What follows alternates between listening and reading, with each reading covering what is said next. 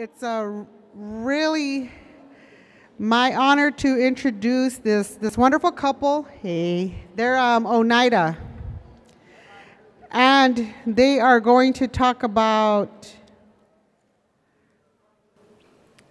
a lot of stuff. I was just at their booth and I was looking at their seeds, and they have wonderful seeds, and they have a food sovereignty initiative. They've been really busy, and to me, it's exciting that they're a resource now to other tribal communities because they have kind of been through things. They're, with as far as getting certified organic and their practices and how they treat their animals and what they're doing in the community. It's just wonderful. So I can't wait for them to share that with you.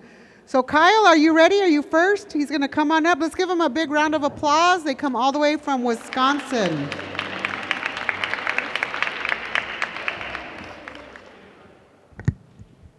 Thank you, Yawako. Thank you for everybody for showing up and checking out our presentation.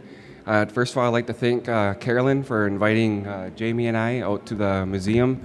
It's a great honor for the Oneida Nation to be here and share our rich agricultural history.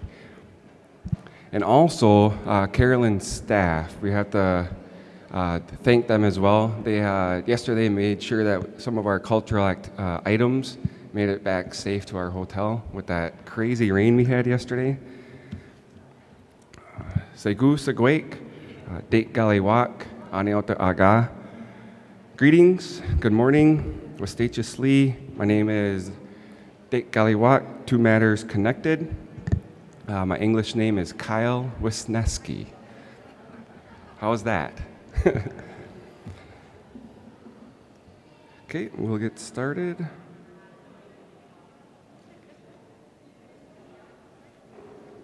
Great.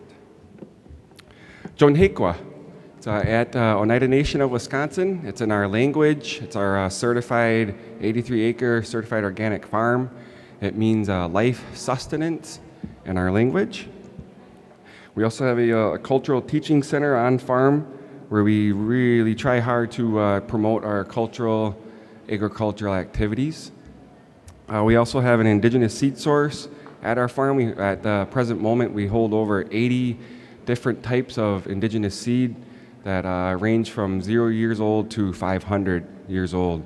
And we still do cultivate those seeds today. So we're very proud of our seed bank, what we like to call is our seed library. We also have a good selection back at our booth. We really hope that you'd come and visit us after our presentation. I'm also a co-founder of the Midwest Indigenous Seed Keepers Network. So I work with the tribes and states of Michigan, Iowa, Wisconsin, and Minnesota.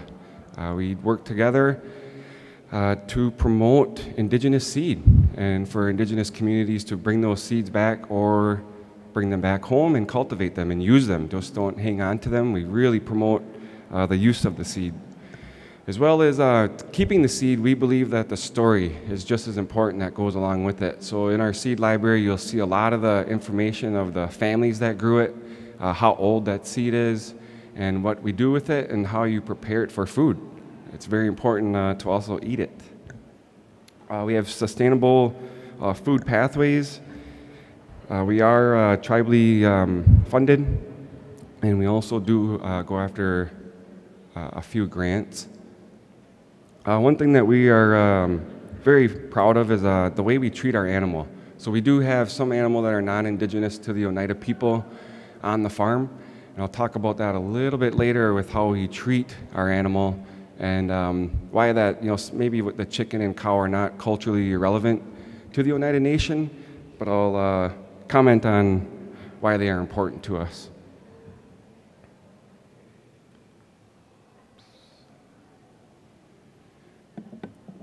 We have a poultry operation on our farm at Tsyunhehkwa. Currently we have 30 layers. We produce over 10,000 eggs. We do sell a very minimal amount of those eggs to our Oneida market that we had set up for entrepreneurs, small family farms on the reservation, so they have an opportunity to sell their product at a native store. They don't have to try to go out into these big groceries and try to get into the big box stores. So we really try to find an avenue for them to have a place to sell their product. We also do what we call broilers, and that would be a meat bird instead of a laying chicken, sorry. We do process our own birds on site. We have what we call a CPU, a central processing unit, where we invite all of our community members to come out and use that facility for free, just to give them an opportunity to raise that animal, but also see to it that they have a place to harvest it and make sure they have a clean facility to use. And the type of bird that we use is a Rhode Island red. So we do have a sustainable cow-calf operation. You can see our bull there and our young man standing strong with him there. He's challenging him, I guess you could say. We currently have 30 animals.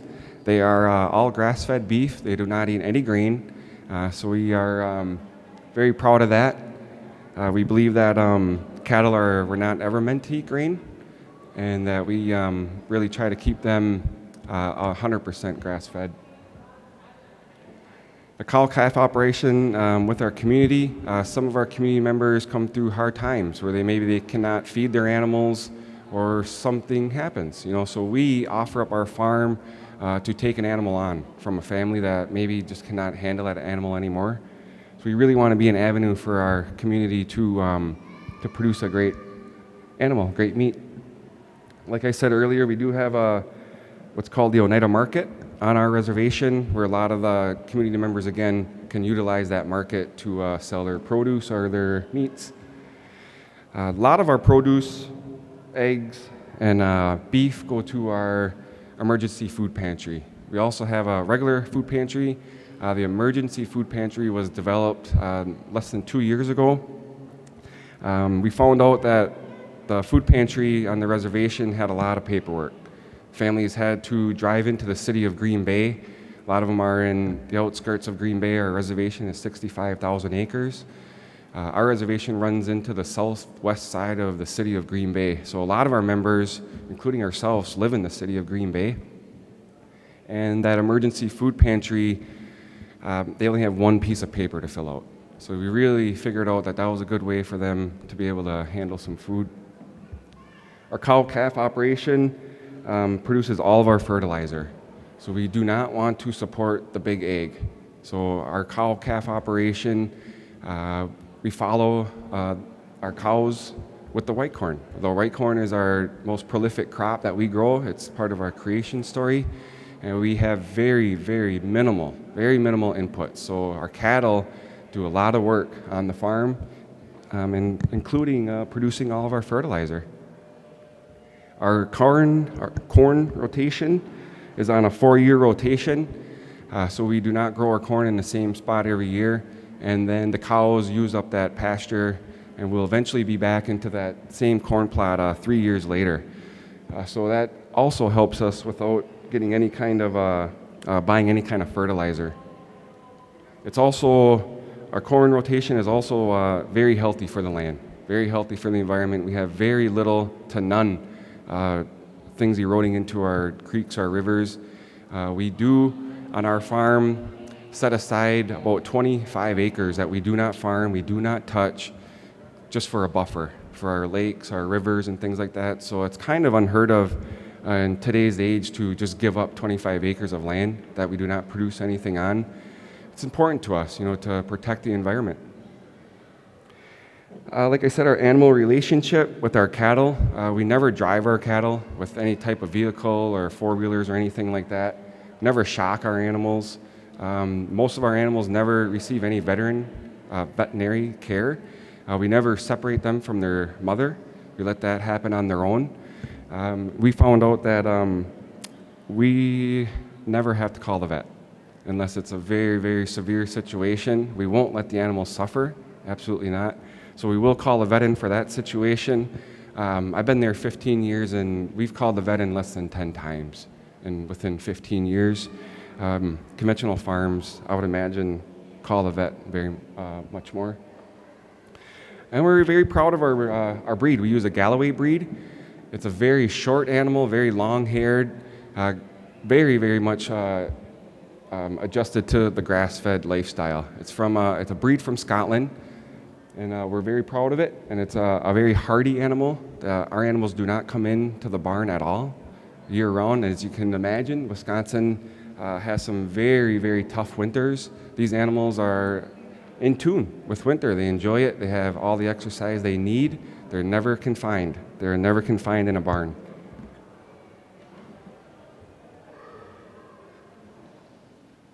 Whoop. Excuse me.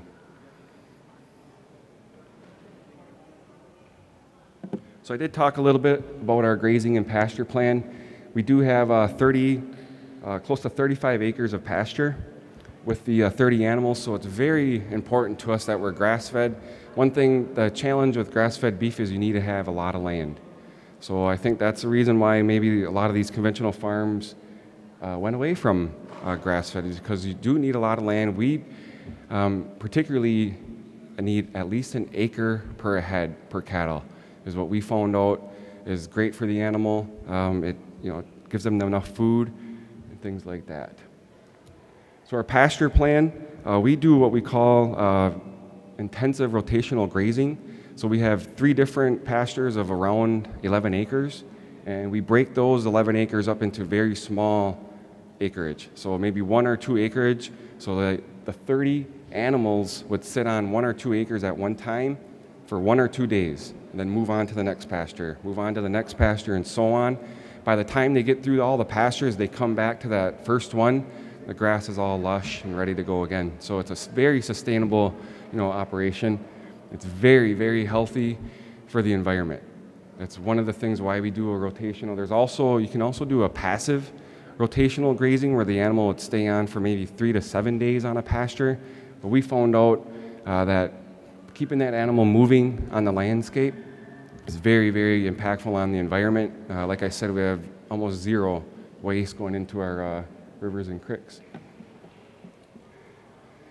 Our grazing and pasture plan, like I said, the white corn is by far our most important crop that we grow at Tsyunhehkwa. It's our cattle, it's all geared towards bumping our yield up for the white corn. So it's not a money maker for us at all.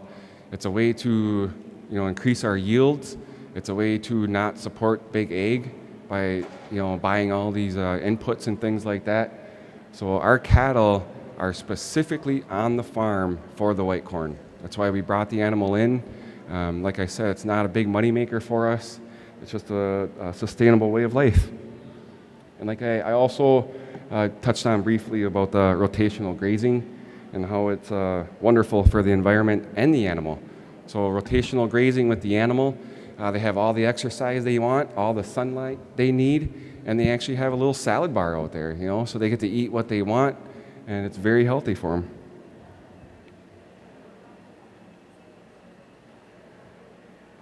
Our most important crop, our heirloom white corn, flint corn. We have some examples back on our booth there. We would like for you to come visit and check that out. We grow 10 acres currently, and our community is wondering when we are going to be growing more, because we cannot produce enough white corn for our community at the time, and none of our products leave the reservation. We don't have any product excess left over. Our community members have really supported us in that initiative. Maybe someday we do plan to grow about 18 to 20 acres next year with white corn, and we are doing some testing, with some of our white corn. Maybe doing currently we do cultivation with tractors and things like that. Of course, we don't use any pesticides or insecticides to keep any of that, weeds down. So we are still using tractor and old style cultivators to keep the weeds down in our cornfields. We also do a traditional seed soak, or what we like to call a seed medicine. So before we plant our white corn, traditionally we use a mayapple plant. We would boil that mayapple, cool it back down, and let that seed soak in there for up to 24 hours. And that's our protection. Some people use, like I said, insecticide or and things like that. That is our protection. Our biggest thing is crane, so it would cover up that scent of the white corn It also protects it from insect and anything like that. And we've been using that type of method since time immemorial. We also have an opening planting ceremony as well as a harvesting ceremony. We are very fortunate to have been planting around our moons.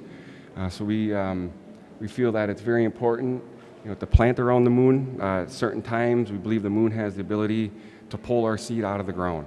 So it's important. There's a certain amount, a couple of days that we look forward to and we target that we need to get our white corn in. It's also a 110-day corn, which is a very long corn.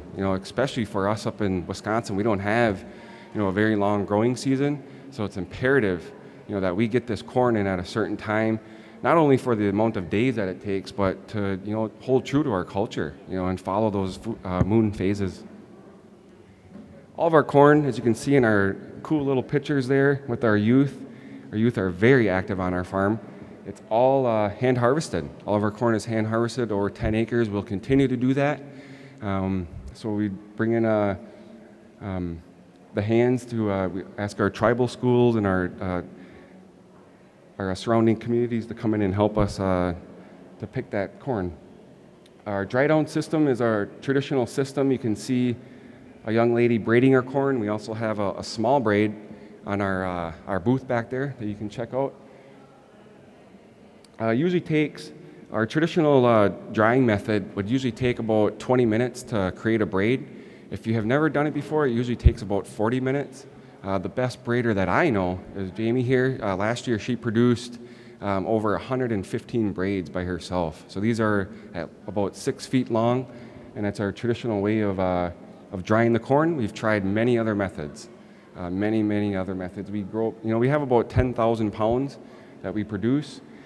We've created gravity boxes, put false floors in there, brought in some grain drying fans. Nothing works as good as our traditional method. It takes about a month to a month and a half for our corn to dry down. It comes off the field at about 40 to 50% moisture. So I don't know of any other corn that comes off the field with that much moisture in it. So there's no way that a machine could even pick it if you would want to.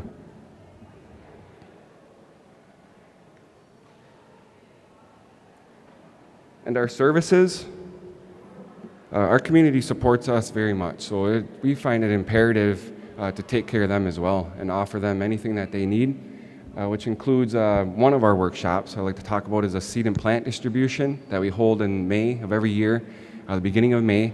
We produce over 20,000 seeds we give away. We target 200 families in our community.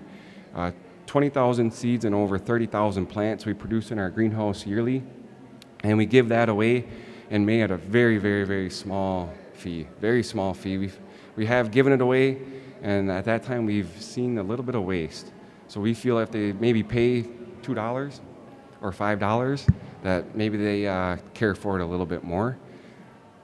Like I said, we also have our workshop series throughout the year, 10 to 15 workshops, anywhere from designing your garden and things like that, sage picking, sweetgrass picking, garden, strawberry picking, and things like that. Medicinal harvesting, we also go out into our community, which we call wildcrafting. We would offer up some tobacco before we do all these things as well. And we go through our communities, and fortunately, we have our own environmental department that has starting to bring back some of those medicinal plants. Instead of growing cultivated corn or soybeans or things like that, we have resolutions that pull land out of that activity every year and get put back into medicinal plants or grasslands or prairies or things like that. It's very great opportunity for our community. We'll also give away those seeds and plants, but we don't want to leave you alone on that. So we'll come right to your house and till your garden. We'll also plant your garden, help you weed sometimes, not all the time, but we do like to come in and get our hands dirty. We feel it's very important to have a complete circle. We don't want to just give you seeds and plants and then just leave you on your own. We talked about our traditional tobacco. We grow our own tobacco on our farm that is used for our ceremonial purposes only. We do not sell any of our indigenous seed. A lot of that seed that you see from our seed and plant distribution is certified organic, but we do buy that in. Our community gardens. So we have an outstanding community gardens. We have different places around the res. We have 4 different sites around our 65,000 acre reservation. And then Jamie also holds a community garden right on our site at Tsyunhehkwa, where she has over 40 families right now in our community garden, and it is absolutely beautiful right now. We've been here since Friday or Thursday, so we're a little worried about our garden. You know, it can get out of control within a couple of days. So we've had a great time here, but we are looking forward to get back to our gardens. Community gardens, talked on that. Community rental and our equipment facility, like our CPU, like our central processing unit that we call it. We invite our community to come in and use all of our equipment, tractors, tillers, weed whackers, little hand cutters, anything that you need to be successful to be a farmer. We want to make that easily readable to you. And then our greenhouse assistants, this year I had over 150 youth and over 100 adults come in and help me in the greenhouse. For about a year and a half, I was a one-man show at the farm. We had, and I needed that assistance. So we sow the seed. We have to transplant all those 30,000 plants into a bigger cell. So it's a lot of work, in those greenhouses, as well as we have greenhouses full of strawberries, sage, and things like that. So that all needs to be picked, at a certain time. So we have a lot of volunteers that come in and help.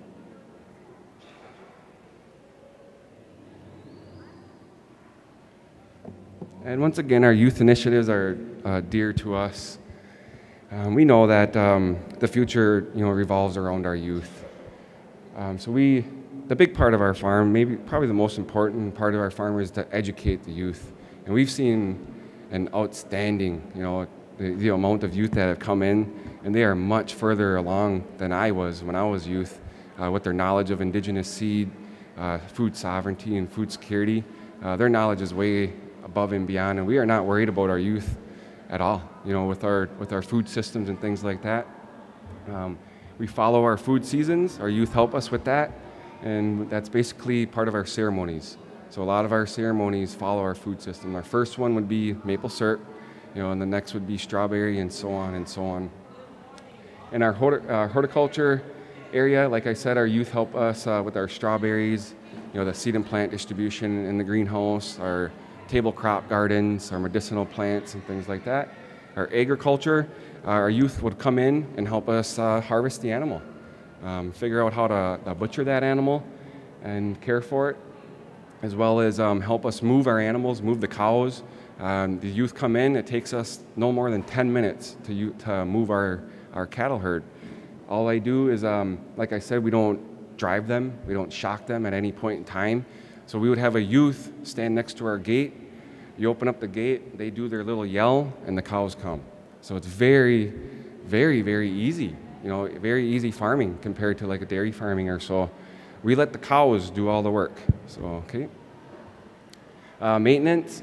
So we teach our youth to change oil, change a tire, change tines on tillers, and things like that. We think that's very important. If we're gonna give that stuff out for free and let our community use that, we don't want that stuff to come back broke. So it has before. We hadn't done that in the past, and that's one thing that's new, within that last 3 years or so, is to really sit them down and give them a maintenance schedule. Seed stewardship, is very important to us. People are losing their seed daily. We've been attacked, by Monsanto and GMO companies trying to steal our seed. So we have over 80, like I said, over 80 types of indigenous seed that we still hold, and near and dear to us. They have a story, to us, and we feel if they were stolen, that we would never get them back. And obviously we have a cultural, relationship to our food. Just talking about our ceremonies there briefly, they're all based on our food seasons. Medicine and preservation methods, like I said, we turn farmland into medicinal prairies yearly, and we also have medicinal gardens and things like that on our farm. And we do workshops, what we call number 6, what you may know as bergamot.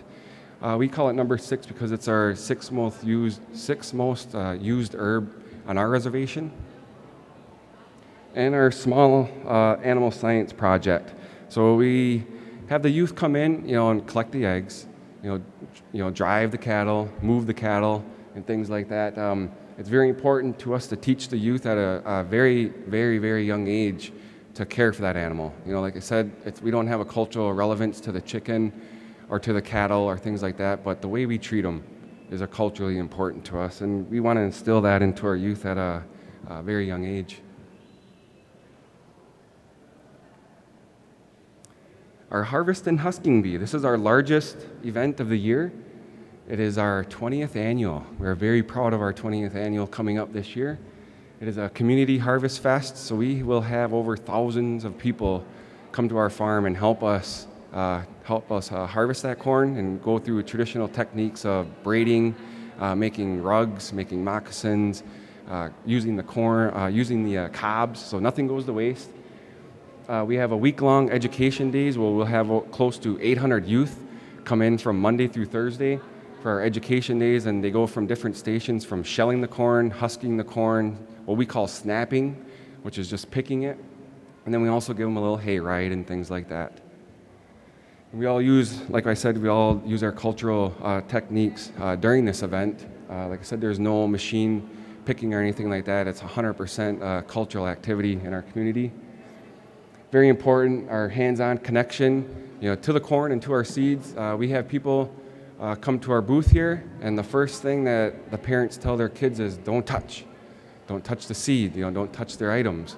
We really think differently on that aspect. We believe, that the seed, as you and I, have a spirit, and that it feeds off us, and the youth and adolescent are even more powerful. So we encourage people to come to our booth and touch our seed as much as you want. We believe that it gives it a power. So we're very different on that aspect. We very much encourage people to have hands-on connection. And as long as our traditional workshops, I kind of touched on that. Another thing dear to us is our partnership with our veterans. So we approached our Veterans Association on the Oneida Reservation with running our aquaponics system, and they were all for it, and they are doing a great job. We want to, invite everybody, young, middle-aged, and our veterans, to take part in our food sovereignty initiatives. And it was their generation that I felt that had, been deprived of that. So we want to bring that back in our community, and our veterans are proud, to be running that aquaponic system, and it is up and running, and it's phenomenal right now. And then we also have a traditional food challenge that Jamie had put on at our annual Harvest and Husking Bee. So we'll give you free white corn to any community member that would want to come in and try to compete and see who can create the best traditional dish with our white corn. We don't judge you, our community judges you. So make sure that you would bring your best dish. It's a great way for us to ask them to get creative. We have traditional dishes of soup, ganastohal, which is our bread and things like that. But we asked them to maybe create a dish, something different than that. So last year we had, I believe, 12 entries, and it went very well. We'll be doing it again this year at our 20th annual. And you can see some of our flyers there with the Oneida Soup Challenge. Our the top one on the right there is our workshop that I hold for a white corn seed. We protect our seed and collect our own seed from year to year. We never open up a catalog or anything like that to buy our seed. Here you just got a couple of pictures.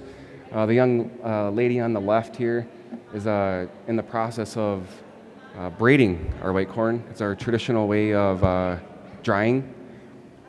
As well as the one in the middle, she is currently making a handle for the white corn. So it's all made by the white corn. We keep our 3 strongest husks, continue to braid that, put a cob in, braid it, put a cob in, braid it. We have 65 cobs in a braid. When it comes to the handle part, what she's working on now, it's just individual husk. So it's the same way. You're putting in husk, you create a long strand, you curl that over, as you can see she's doing, and that makes the handle. And then we hang it up in our corn shed. We currently don't have any braids right now because we shelled it all, but every year we have close to 300 braids. So when you walk in to our corn shed, like I said, we believe that all these seeds have a spirit. It's the most energized, and the second you walk into this corn shed, you can feel the energy. I mean, it's an incredible place. And on the end there, we have some of our renowned elders, Carol Elm and Randy Cornelius, and they're in the process of what we call husking the corn. So most likely a group of people went out into the fields and snapped the corn, brought it into a pile, and then we need people to also help us husk it. So they're pulling husk all the way off if it's not seed worthy, and we call that soup corn. Or if it's seed worthy, then they keep the 3 husk on, and then we continue to braid. Egg tourism. It's fairly new. We've been doing that for about 5 years now. Like I said, we have about 10 to 15 workshops, traditional workshops that we do every year. We also do presentations like we are doing here as well. We also have tours on our farm. We have sheets of papers that we send out to people that are interested in coming to the farm. They fill it out for a presentation date and time. We do have over 250 tours and presentations that we do every year. That's why we need these sheets to come in and out so we can keep our schedules straight. We do pasture walks. People come to the farm. We show them how we treat our animal, how we move our animal, show them how our pastures are doing and things like that. We also do plant identification on the farm as well as throughout our reservation. So we'll give tours on walking through our different medicinal fields and showing people what each plant is and what their use is. And then also, we don't sell a lot of our any of our seed and tobacco or things like that. Traditionally, as Oneida people, or I think as Indigenous people, we would trade. So we keep that tradition alive. We service over 500 of our community members that come into our farm for our tobacco alone. So we just ask for a trade. We don't like to give it away. We feel that if they give us a possession that they feel is worthy, that they really are there for a good reason, for that tobacco.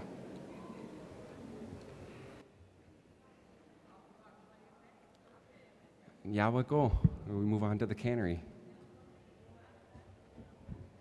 Sagoli, everyone. I really appreciate you kind of spending a little bit of your time with us. I know these presentations can get a little long. I know they get a little long for me. I've got like a attention span of maybe 15 minutes, so I'm always like, come on, get to the point. So anyway, my name is Jamie Betters, and I oversee the cannery, and as he mentioned, a few things with our youth initiatives and our community gardens. So one of the things with our Oneida Nation Cannery is we promote self-sufficiency and self-reliance. So we help community members process their own goods as well as do value-added products. So our main responsibility, as he was kind of mentioning, and this is why it's so cool that we're hand in hand, it just happens to be that we're a couple. We met on the basketball court, not in the field. And so he played ball at Stevens Point, Wisconsin. I went to Fort Lewis in Durango, Colorado. So that's just kind of our little history. We've been together 15 years, married 10, and we have a 6-year-old son. So some of the pictures that you see of the little guy is our son. We had to get him in there somehow, and we deeply miss him. It's our first time away from him. So with this corn production that we do, from what they harvest and other community members within the Oneida nations, we are able to process over 8,000 to 10,000 pounds of white corn. And with that yield, we're capable of doing about 20 different products. Now, when I first started, we had ample supply of white corn because we were just kind of getting going.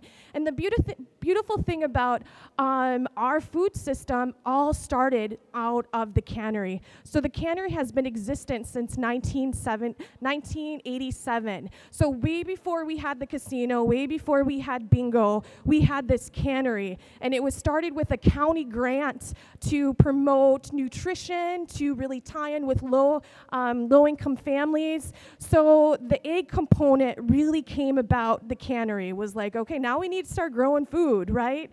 As well as starting community gardens. So I'm really proud to kind kind of oversee that area. So within those 30 years, there have only been 3 managers, and I happen to be the 3rd. So when you kind of get caught into the cannery, you really get connected. I have a background in human development. I never, ever would have imagined that I would be overseeing a cannery or even going anything into food production at all. So it's pretty amazing, and I'm very deeply, deeply connected to our Onost, which is our white corn. So one of the great things that we do also is help and put on workshops for traditional tool making. So we kind of want you to get back and get connected in some ways of how we used to do it way back when. And so the first picture that you see is our corn grinder, and the corn that's in there has been roasted on an open fire. So there's many ways that you can eat our corn, and I think that's why it's incredibly versatile. So you don't think of it just as flour, or you don't think of it just as corn. I mean, we also can make tamales from it, muffins. Again, the point of my job is to really integrate our white corn and help you look at your diets, and so conform a little bit to a traditional diet as much as we possibly can. So I want to make sure that you're eating white corn and kind of looking at what you're eating already. We all eat muffins, tamales, and all of that good stuff, pozole, all of that good stuff. So we want to incorporate our white corn and into our diet.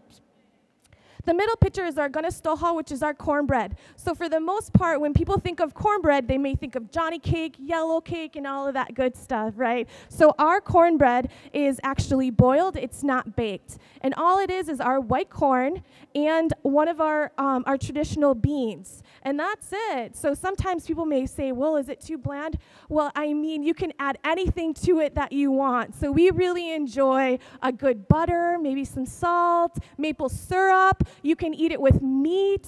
I mean, there's so many ways how you can eat our wonestosol. The third picture there is another process of our white corn. So the building that we're in, it's a large building. It's the largest building. We call it our admin building. So we have our law office there. We have our high school in there. We have our daycare in there. We have our IT people in there. And then we have the little gem of the cannery in there. So our building was actually a seminary. So the history that we have in there is pretty amazing. So when I mentioned the high school, we work hand in hand with the high school. I mean, they're literally walking by the cannery all of the time. So I will pull kids as much as I can to really get them connected and really kind of work in the cannery. So they are putting corn on dryer sheets, and one of our main product that we do is dehydrated corn. So again, about 15 years ago, when we talk about this ample supply, it was about how do we get you to eat our white corn?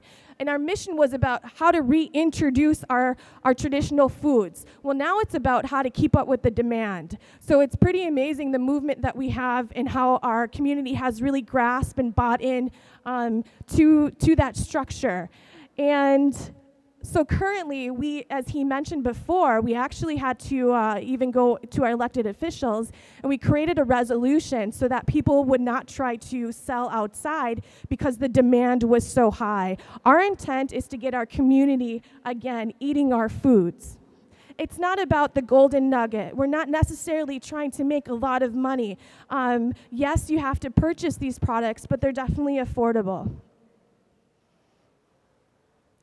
So again, the really cool thing about our facility is that we are community-based. So if you had your own garden, if you hooked up with a local farmer, or if you're part of our really cool community garden, you take what you yield and we help you make products. So whether that's applesauce, whether that's salsas, pickles, spaghetti sauce, all of that good stuff. And it's a very, very small fee, if anything. So again, we're really trying to promote self-sustainability, self-reliance. And these are just some pictures of community members coming in for different reasons. One's strawberry, one is applesauce, and one is white corn that a group of community members had come in as a co-op. And so they are growing about, I'd say, 6 acres of white corn, because it's hard for Tsyunhehkwa to keep up with the demand. And now the responsibility lies on you. So if you want more, we're really, really trying to engage you to grow more. So this is our yearly workshops that we put on. I mean, they're fun. They're just not traditionals. There's salad in a jar, all of that good stuff. We have a pickle workshop because who doesn't like pickles and all of that good stuff. So again, we really try to do kind of a lot of the fun stuff and the engagement, right, to get you thinking about even food preservation. So one of the things that's very near and dear to my heart is our youth initiatives. So I put on a summer youth program. It's a 10-week program. And one of the things, we received a grant from W.K. Kellogg. We've also received grants from First Nations Institute. We've also received grants from Walmart. We've received a lot of different grants kind of touching on different aspects. So one of the cool grants that I received had to do with promoting a healthy snack, getting our youth engaged. How are we going to do that? So my first group came up with a trail mix. And we just happened to, it just went so well that that's actually what we do. So they created the logo, and you see the strawberry there on the top. And what we say is that that's the leader of the berries. So I'll kind of share a little story about our sky woman coming down and landing on the turtle's back. And with that, she was pregnant, and she had a child. And therefore, her daughter had twins. And so when she was giving birth, we say it's the left and the right twin, the good and the bad, right? So when you think of a rose, that's the good twin that has that beautiful flower, and then the bad twin has those thorns, right? That's what they create. And so from that, when the left twin came out, which we consider the bad twin, that process actually killed her.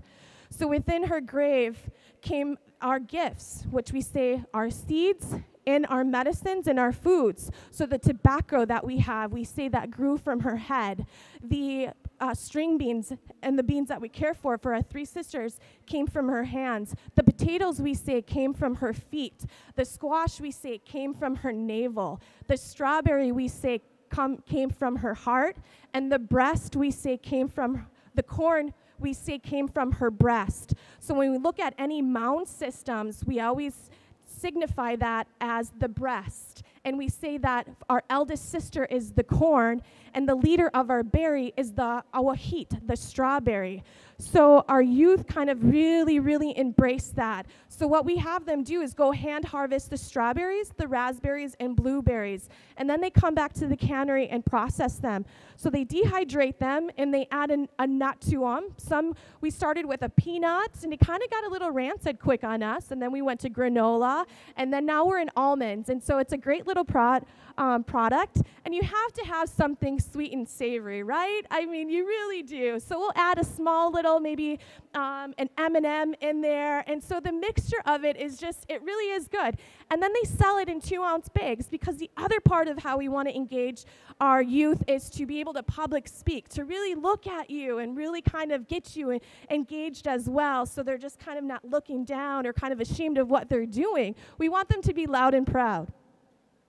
The other part is the business sense of it. So I teach you about the cost analysis. What does it take to make this product? I don't want you to go in there blind. I really want you to have a good grasp of being an entrepreneur. And so we want to be able to really, instead of being the only ones doing it, we want to be able to have you flourish and come up with a product. So again, the trail mix is, they go to the farmer's market and sell it, and they also have internal orders, and it's one of the things that we can't even keep up with, so we only do 1,500 bags within those 10 weeks.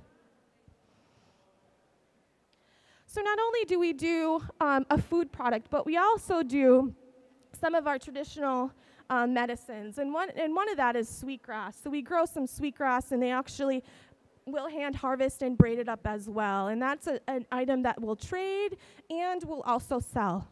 And all of the funds that we get from those items go back into the program. So I'm really proud of having a really cool sustainable youth program, because then I don't have to worry about grant money, because these days everybody's fighting for the same grant. So again, the really cool project is our community garden. So we have almost about a 2-acre craziness produce garden, and I think we've harvested just a lot of hundreds of pounds of cukes already in our 3 weeks.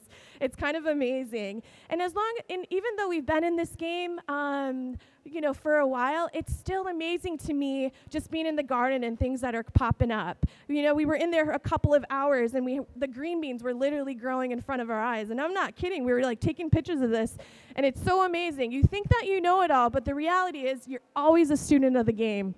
So this is our son, Braxton, Deha Hunjalas. This is, of course, we really, really want our kids, to be involved as much as they possibly can. He's with his grandpa planting with the Haudenosaunee planting stick that we had made.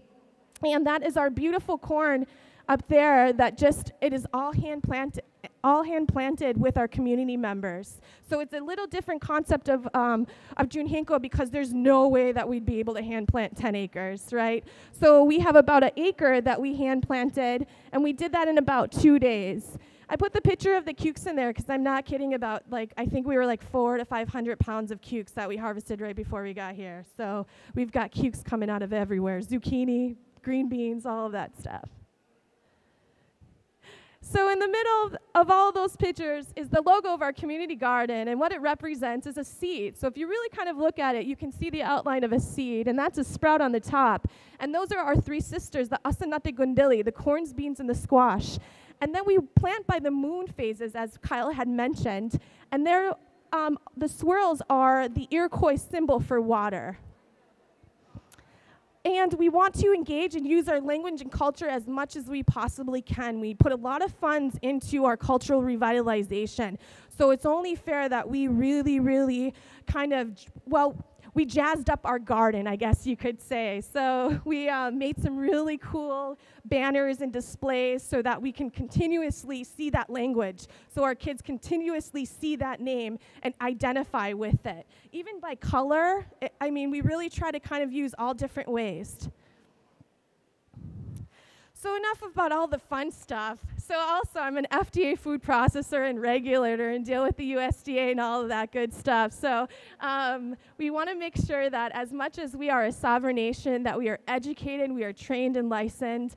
And so one of the fun things, I guess you could say that I do is I regulate all of our food stuff within our nation. And not only that, there's not many of me throughout Indian country, as we say, and it's really kind of tedious paperwork and all of that stuff, and I think I was younger, so then I didn't mind doing it. So anyway, when nations kind of say, hey, Jamie, where do we start? You guys are way ahead of us. Well, we started somewhere, so I'm able to kind of go to your nation and help you kind of get started, whether it's just a food handler certificate, getting your community to understand about food handling. And then once you get to kind of through that food handling, you get to the processing side of it. So then I'll help you get through those FDA files, forms, even with if you're going to do a certain product, and be able to do your pHs and kind of regulate you and get you moving. And so that has become a very, very big hit. And I kind of travel around to kind of get you started and also certify you. So the cool thing about what our food code is that, yes, we've adopted the FDA food code, but we've also put a twist on it in some of our traditional ways. So when we talk about processing our white corn, we have to take that outering off, which we call is the hull. And our traditional method is using hard wood ash. So it was really hard to convince the USDA to put wood ash on their ingredient list. But we persevered. We definitely persevered. And so when other communities were kind of, when we have wood ash as an ingredient and you're serving kids and you're through a, and you have to comply with USDA regulations, right? They would not allow you to serve like our Gunnestohal to like your daycares and your youth, right? So now with that fight and that work that we've done with getting wood ash on the organic list, it's not even an issue anymore. So we're super proud of that. And that also helps indigenous communities alike, because we find that, and I'm sure that you realize, is that there's so many similarities to us, whether it's a Christian story that is similar to our story, or even foods alike. So again, as he talks about agro-tourism, and for what, and the part of the cannery side is that I'm able to kind of certify you as a master food preserver, and to kind of go through different processes dealing with food, whether it's a high acid, low acid, and acidified product, whether you're doing dehydration, freezing, or even currently we're now into freeze-dried. And as I mentioned before, we do a food handler's course, and we do workshops upon workshops on food preservation methods, conventionally and traditionally. We do a ton of presentations. We also do tours all of the time. We actually had to put in a window in the cannery so that we didn't keep having that traffic of flow of when we're cooking food or stopping or not being able to meet that. So that has kind of been nice too. And our services, so a lot of people will say, well, what are you using? How are you able to manage your mass production? Because we're only in a 500 square foot of an area. It's not this huge, large cannery. So it's kind of funny when people come in, and it really humbles me because they think it's like, they get so surprised, like, this is it? This is it? And it's like, yeah, actually, this is it. So the importance of our equipment has been the reason why we're able to do what we do. So I'd love to talk about our partnerships, because without our partnerships, we would not be able to do what we do. We would not have our success stories that we have. And so with our reservation boundaries, as he had mentioned, we're kind of on the southwest side of Green Bay. So our kids, based on where you're at, can go to 11 different school districts, not just ours. So we want to make sure that we're taking care of our Oneida kids that are everywhere within our area. So we've really partnered with Title VII programs. We do tours, presentations, workshops. We also do a 6-week rotation of a traditional food. And so that has been amazing. I'm very surprised, actually all of the time, when we have so much support from public schools. And I don't mean that in a negative way at all, because it's really hard, no matter where you go, to serve food outside and bring it in. And so that's kind of a part of what I mean as well. So again, as I mentioned, we have the Oneida Nation school system. We have a really cool elementary and middle school, and our school is shaped out of a turtle, so it's super, super cool. And our high school is in the building that I'm in, so again, we're easily able to kind of get those youth whether they like it or not. So we have a lot of different retail outlets too. So if we're looking at value-added products, we don't have an issue with selling our products. We have C-stores, what we call our convenience stores. We have an Oneida Market store that's kind of like an all-natural store. And then we have a really cool farmer's market. So when you're in the area and you're coming to visit us, and again, go Pack Go, we're big cheeseheads. So we love our Packers, no doubt.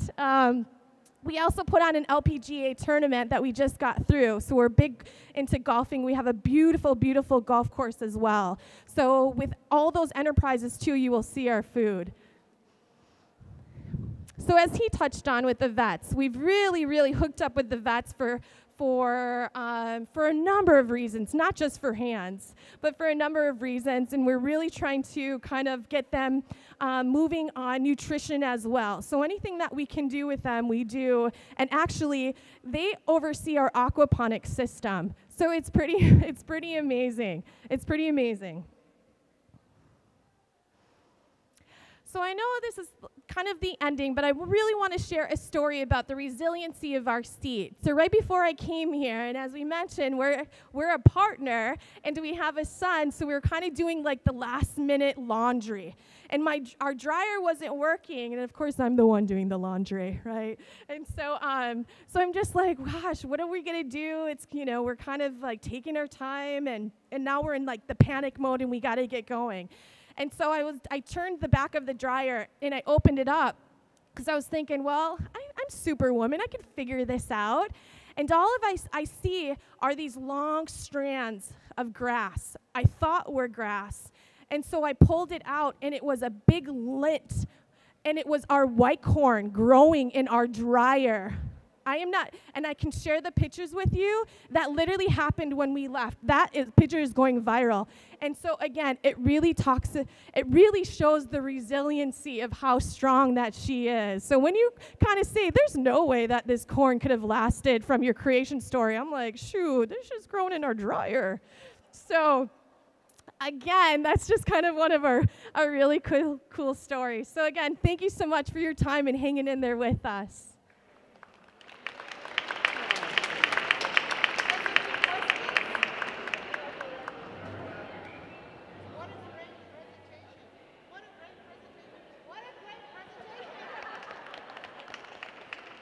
We want to know if anybody has questions. Are you back?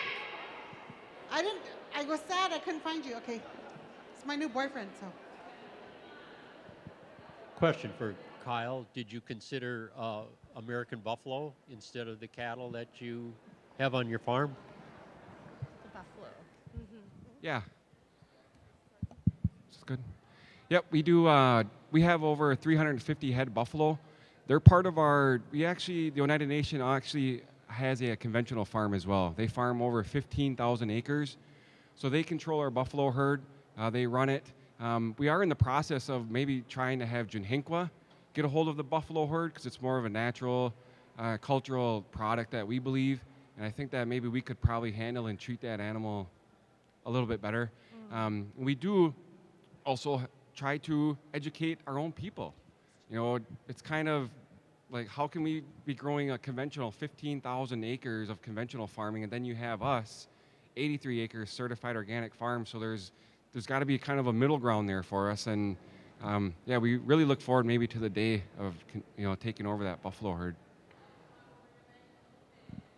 I have a question. You mentioned before about not selling your seed and things like that, and you had mentioned having some interactions with Monsanto, and I was just wondering what that was about and what they intended to do with this seed. Well, every year we target 200 families for our seed and plant distribution. A lot of times we see people that come in there that we don't recognize. They come in with suits and ties, trying to get a hold of our seed, as well coming directly to our farm. Trying to imposter and not letting us know who they are, and us finding out later what corporation they were with, and trying to actually befriend us, and then making it sound good, and then wanting to leave our farm with our white corn seed. And we usually don't do that, just give it away to somebody that we just newly meet. So it draws a red flag immediately. We have a lot about what we realize is 11 offices within our area that are Monsanto offices. So they're really looking to come down on indigenous communities. And what they want to do that we know of is control the seed world, right? So they really want to try to get a hold of our seeds and our indigenous seeds from, all throughout Indian country. So we've created a declaration to kind of save our seed, protect our seed. And unfortunately, we can't do that with every nation, but we're definitely starting with us, because we could not imagine them patenting our seed. That is not going to happen. We will be fighting to the ends. Yeah, that's not cool. Our next presentation's at noon, but I know we have one more question. This is for Kyle. You had mentioned that you don't use pesticides, but you use some kind of apple spray on your corn. What is that? So we use what we call a May apple. And that's a traditional plant that we use for our seed soak, and that protects our seed as we plant it. So it's a natural plant that we use make it into a tea, and then we have to cool that down. If we were to put our seed into that tea right away, our seed would go sterile. So we have to cool that tea down, and then we soak it for up to 24 hours. And that just protects it from the scent and also from different insects. You can also use white pine. There's many different traditional seed soaks that you can use, and white pine is a woman's medicine. And we say that seeds belong to our women and our children. And so for me particularly, when I do our white corn, I soak it in our white pine. So there's many different options. And it's really about how you're connected, I find. That is wonderful. So you guys got a good earful today of information. Be sure to visit their booth. It's right behind me at Oneida. There's the young lady that's there, look at Arvana, and they have really good information. So thank you, Kyle, and thank you, Mrs. Hey. And thank you for being here and asking those wonderful questions. This is how we share and how we learn. And we're